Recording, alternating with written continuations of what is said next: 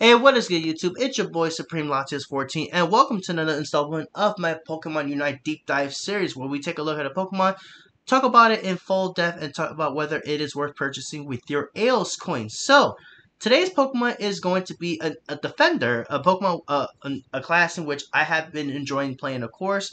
If you guys already seen me play before, I played a lot of Mamoswine, I played some Blastoise, of course. And I've actually gotten into this Pokemon a little bit, and I play it for fun. Whenever I just want to have fun, I play it really honestly. So today's Pokemon we're going to be going over is of course going to be Crustle. Now Crustle is an interesting Pokemon because it is a defender that can actually do some pretty crazy stuff. Honestly, I feel like this Pokemon definitely is a really unique Pokemon, but I feel like it definitely needs a bit for it to really make it work. But of course, joining me for this edition of the Deep Dive series featuring Crustle is a dude that I've known quite a bit. He is known as the one and only Shuckle. Top, how you doing? Yes, sir. Shuckle. If you guys already know Shuckle, he's been in the streams, of course. Joking around, being basically the SMH king, of course. You already know all day, every day.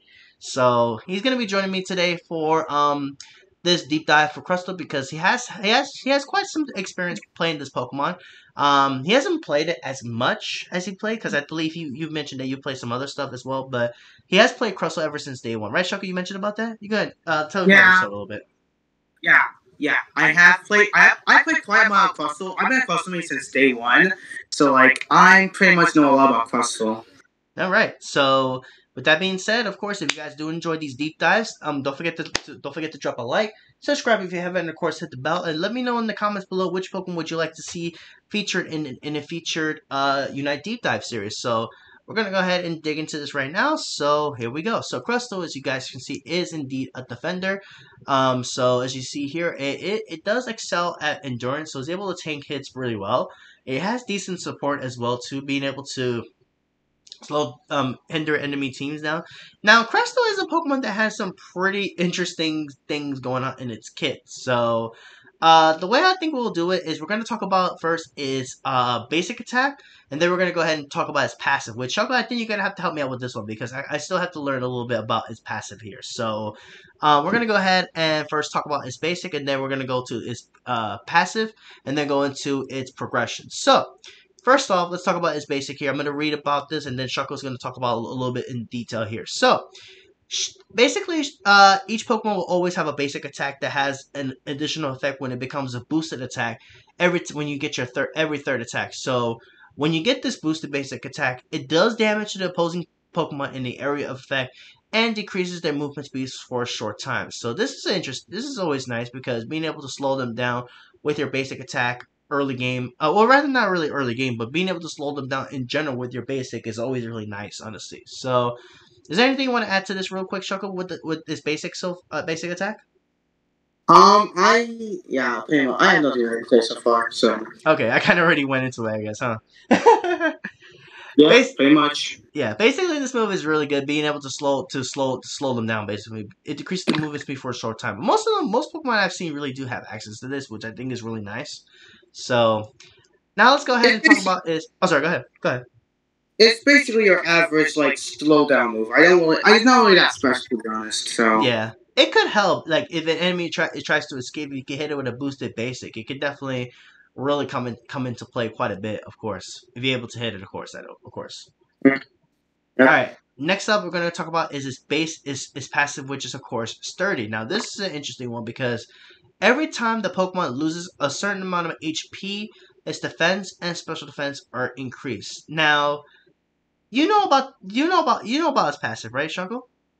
Yeah, pretty much. So how when it says a certain amount of HP, how much HP are we talking about that it loses for it to gain its passives? Mm, I think we're talking. I think we're talking like a half or below HP, probably. Yeah, because I've noticed that when it comes to this ability, when you get hit, when you take some damage, you get the defense and special defense increase.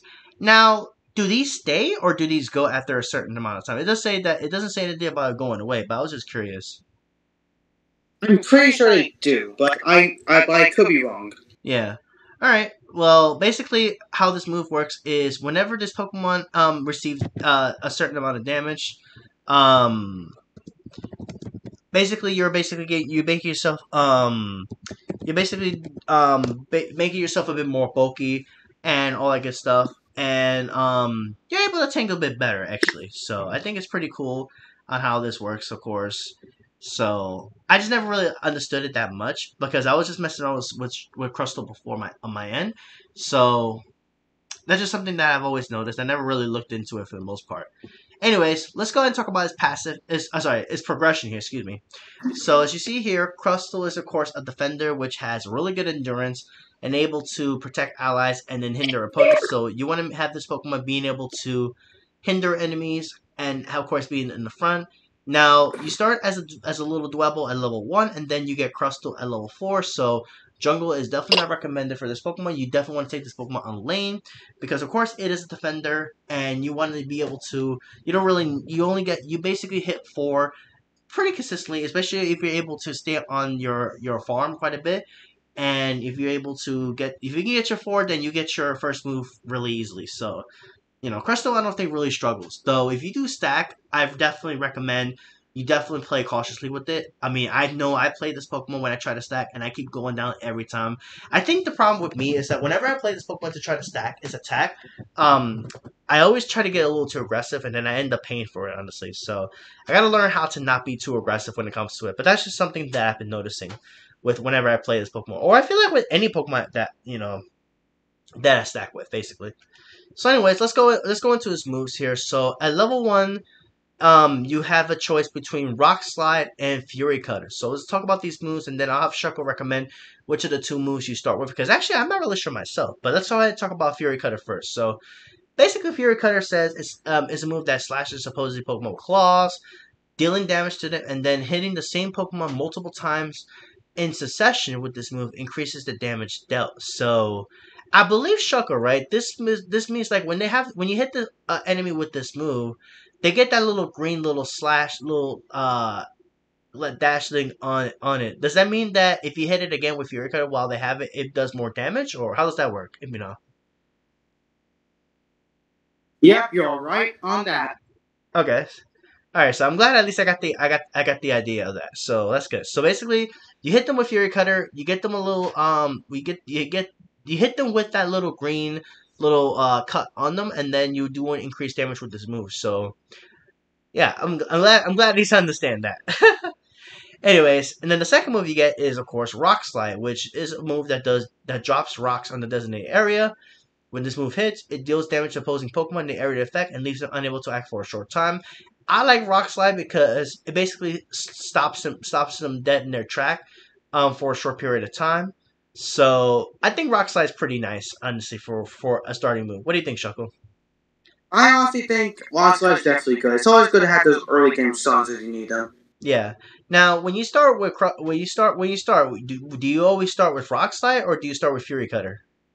I honestly start with Fury Cutter. It honestly doesn't really matter because it honestly depends on your build. If you like going defensive, then probably go Rock Slide. Then if you're going like the stack build, then probably go Fury Cutter. But yeah, but keep in mind, by the time you get to your lane, you're already going to be 3. You're going to have all these. But I'm saying to clear the first amount of farm. Would you start with Fury Cutter or would you start with Rock Slide? I'm assuming Fury Cutter, right? Because it's a lesser cooldown and you can hit it more. Yeah, very much. I do. That's what I think. But honestly, I think Rock Slide is pretty nice as well. Being able to stun them for a short time, I think is always really good to have that. So now at level 4, you evolve into Crustle. Now, when you evolve into Crustle at level 4, you get a choice between Rock Tomb and Shell Smash, which we're going to go ahead and talk about Rock Tomb first, and then we're going to go ahead and talk about Shell Smash. So Rock Tomb is an interesting move because this move makes a little bit of a rock, a little crater on the ground, like a barricade, and then it deals damage to opposing Pokemon in the area effect, decreases their movement speed, and then create a barricade of rock. So basically, this move makes a barricade in which no Pokemon can get by for a short time, which I think this is both good and bad, but it depends on how you use it. Personally, for myself, I tried to use this move. It just not really do great. Now, I understand that this move actually did recently get a bit of a buff as well, which I believe it got a cooldown reduction, and I believe they also increased the effect of this move. I actually don't remember on the top of my head. In fact, I'm gonna pull this up right now as we speak. But basically, this move is I feel like this move is a bit of a double-edged sword in which you can use this to prevent an enemy from escaping if you time it correctly. At the same time, this move can also hinder your team as well too. Oh, okay. So it actually they increase the effect, the slow effect on opponents when you hit this move, basically.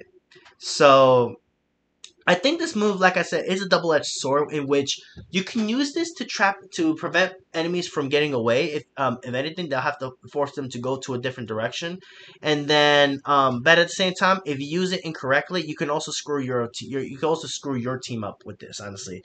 And I've seen it used, of course. I've seen this to the point I've used, and it really does hinder quite a bit for sure. But you got to know how to utilize this perfectly, honestly. So. I want to say it's a double-edged sword because you can do a lot of trolling things. You can do a lot of like trolling. You're doing a lot of trolling with there by like making sure you can get out the by like trapping and playing walls like when Rotom's about to go and you can like push Rotom into that goal, but like You when mean it goes in lucky? the goal.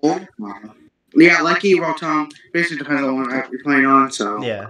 that's my personal thoughts about it. Yeah, and then when you use this move, the barricade gets removed. So you can remove it immediately if needed, of course. So that's something that's good. And then when you get the upgrade at level 11, it strengthens this move's movement speed decrease on opposing Pokemon when it hits. So, me personally, I'm not really a fan of Rock Tomb. For me, I have to say Shell Smash is definitely the way. So let's talk about Shell Smash.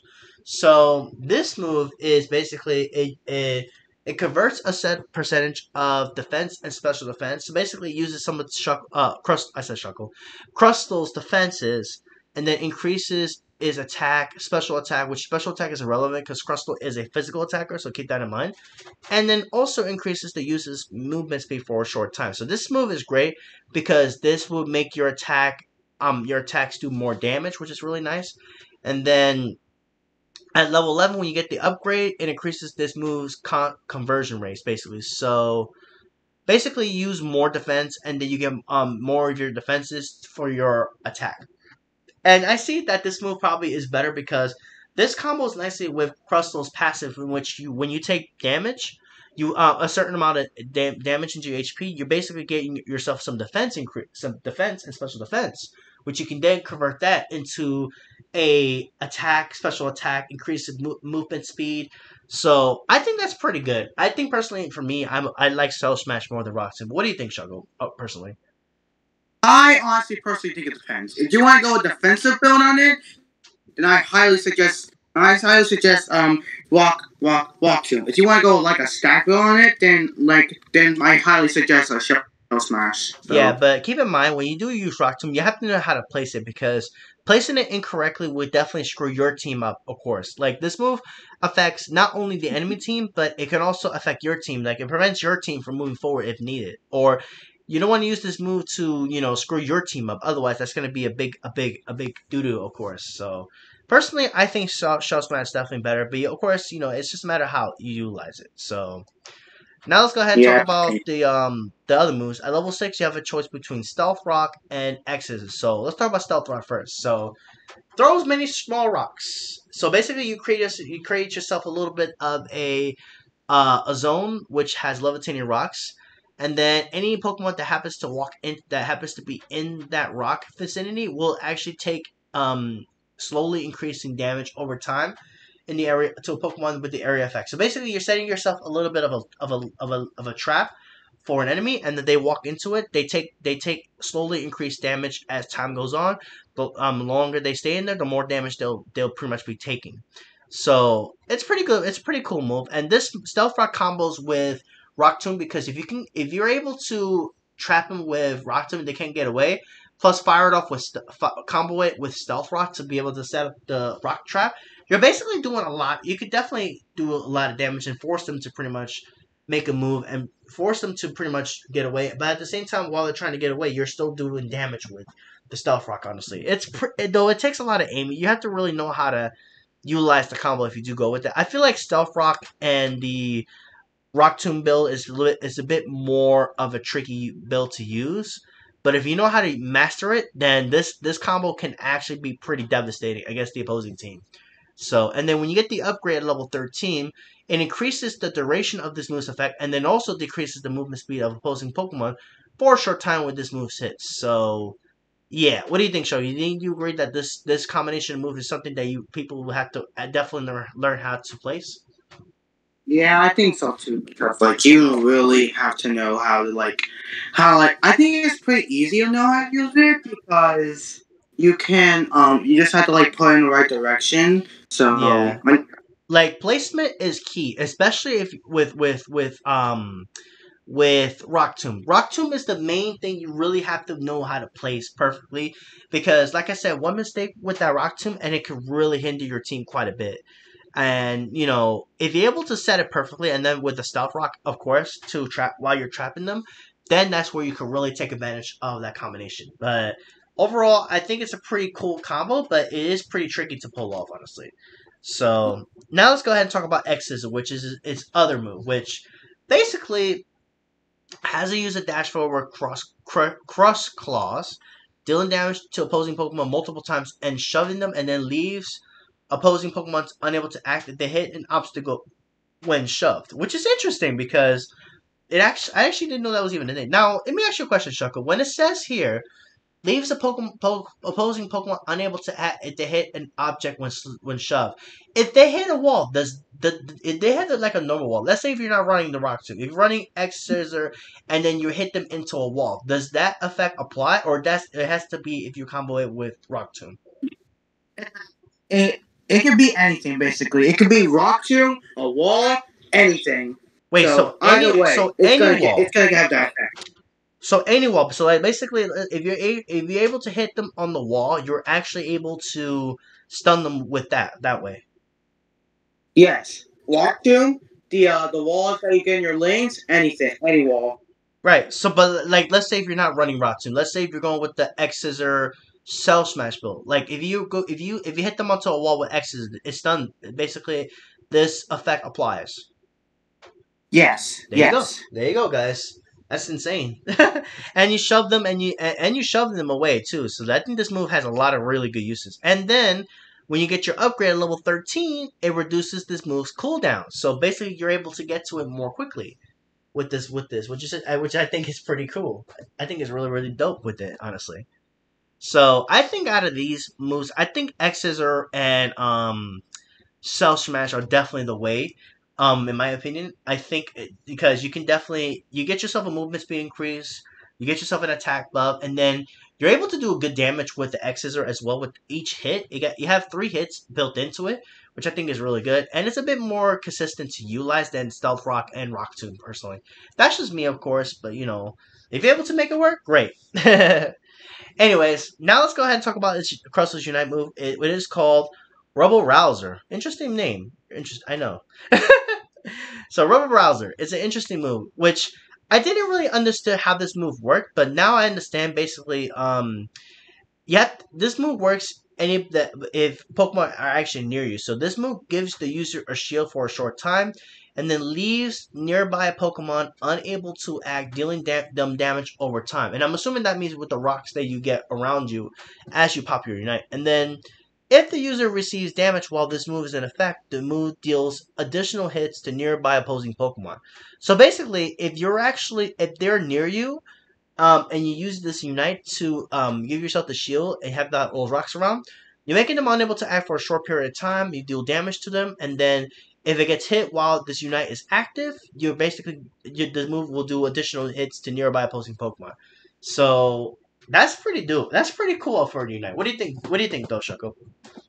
It's honestly just isn't. It's honestly like a bit like a better upgrade to like Silk Smash. It gives you the rocks, which you can like, what's like combo with X Scissor can be like really deadly. It's the exact reason why I always thought Crustle was like super good against like squishy attackers like Cinderace and Greninja. So yeah, if you're able to catch, yeah, that's a good point. If you're able to catch squishy Pokemon, trying to go in on you, and they underestimate what you can do, then that's when you can really pop this Unite and then really punish them for it, honestly.